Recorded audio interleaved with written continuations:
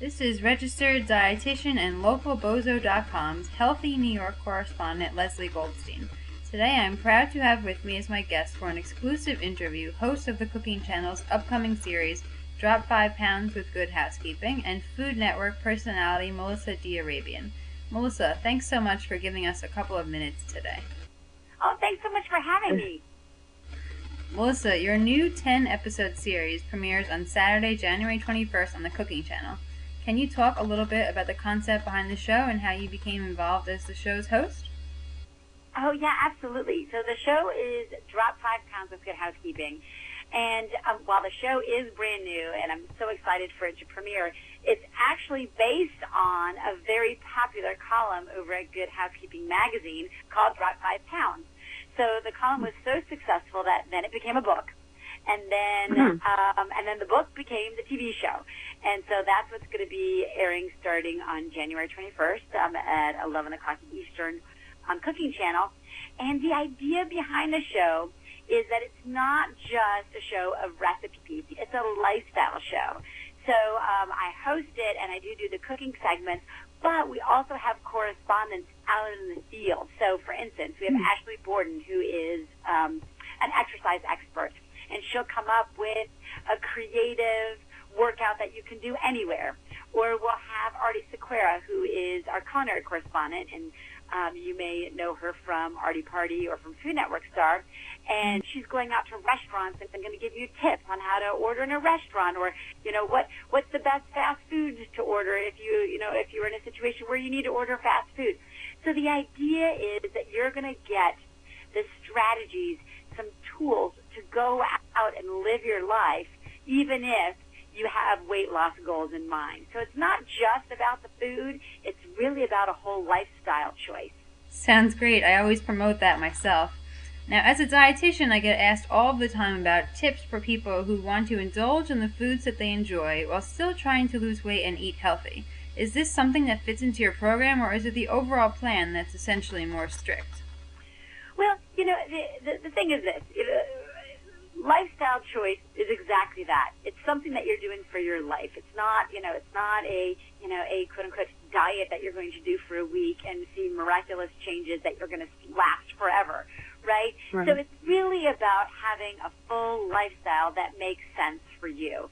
And I would say for me, if I completely put something off the table, then that just makes me feel stressed and unsatisfied.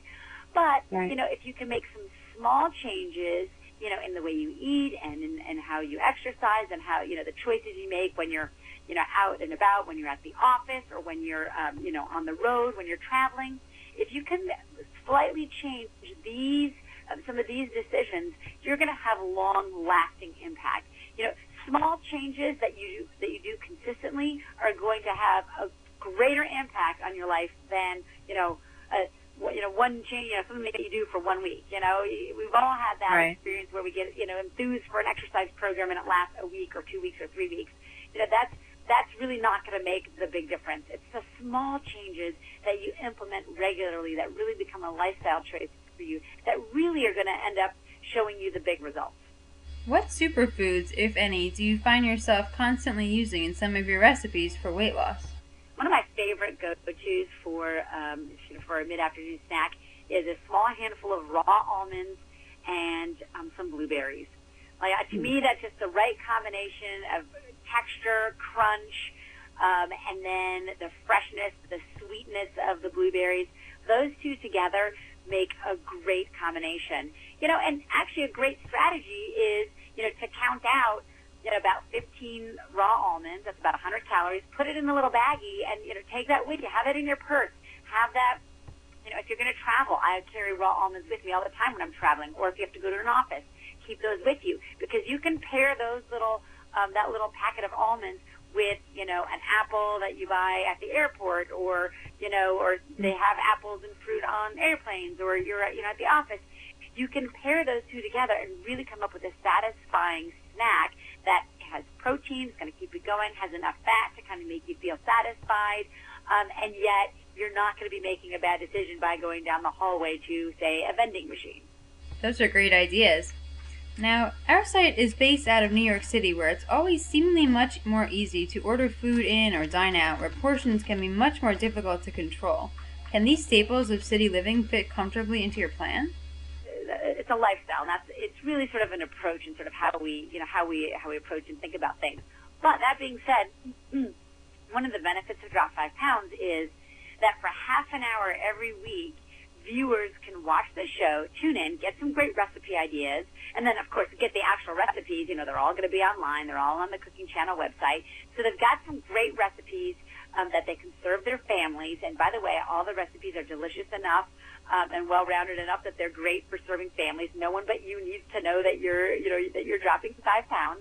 But the idea is that each week the viewers will get, a tool or an idea or a strategy that they can put into their toolkit, so that when they're faced with, city living or whatever it is, office living, or, someone who lives in rural America, we all have sort of our own, our own landscape, our own challenges. And by having a toolkit that each week gets filled with 1 or 2 or 3 more tools, not just the recipes of the day. It can never be about just the recipes, in my opinion. $10 dinners is never about just the recipes. It's really about money-saving strategies, and then the recipes are great examples of those strategies. Same thing here. It's not just about the recipes. It's really about building your toolkit so that you, throughout the week, when you're faced with your individual, unique situation, you've got tools in your toolkit to call upon, to help you deal with, whatever it is, city living or, ordering, Right. ordering out or takeout or whatever. Just like one strategy for me, because, we all have our little vices and things that we just love so much. Well, one of my favorite things is the In-N-Out burger. Like, I love it. I live in Southern California, and it's just something that if I could eat them every week, I would do it.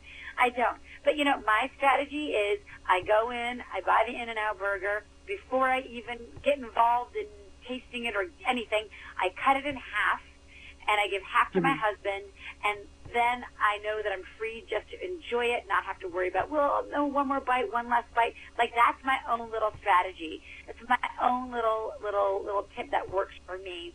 And I think that we all need to have those kinds of strategies to deal with what we know are our particular challenges. And, the In-N-Out burger for me, that's something that I just love, and it calls my name. So, you know what? I have my strategy. But that's the idea, is every week getting one more tool, one more thing. You say, oh, aha, I've been in that situation before.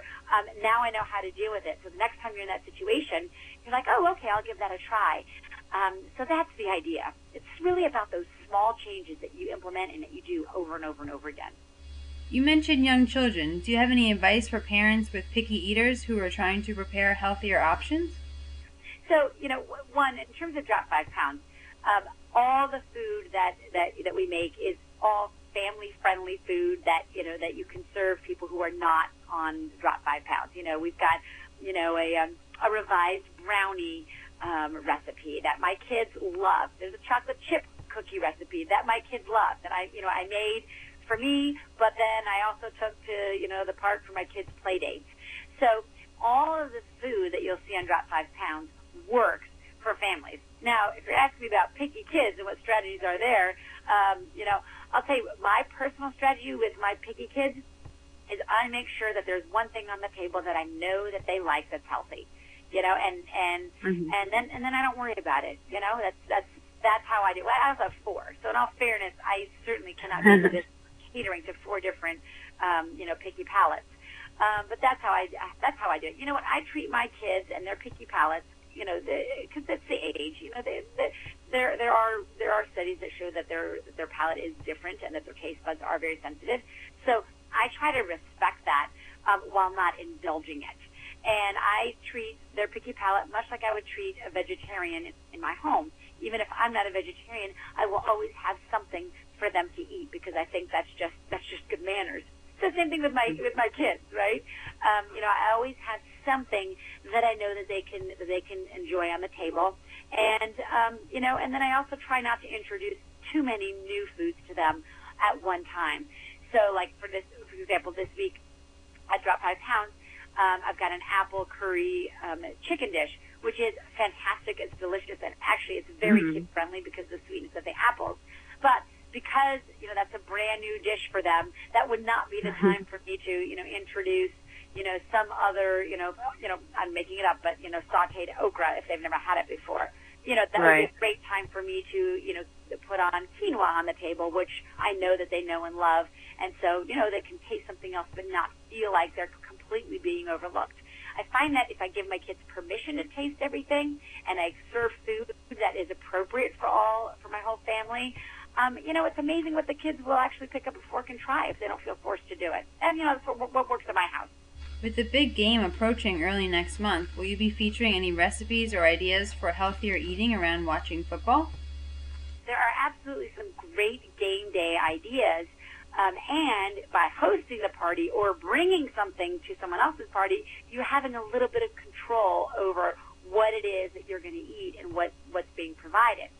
One recipe that I absolutely love that we do on Drop 5 Pounds, which is a great tip, is we make the guacamole using white beans to stretch out the avocado. So you've got, this great, rich, delicious, silky avocado, which is full of really healthy fats. But let's keep in mind, healthy fats have calories too. So while you want to include them in your diet, you don't want to go overboard. And it's very easy, at least for me, to go overboard with guacamole. But by blending in a can of white beans, you blend them until they're nice and smooth, and then you incorporate that into the guacamole, you are stretching out that higher fat item with something that's low fat, low calorie, high fiber, high protein, and absolutely delicious. It's creamy. It satisfies just like any other guacamole would, but it's going to fill you up a lot more because you've got all that protein and fiber.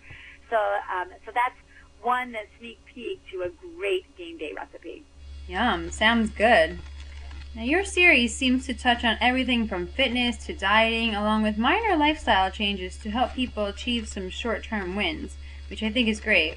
What part of the upcoming series are you most proud of, and what do you hope that the viewers at home will take away from your show?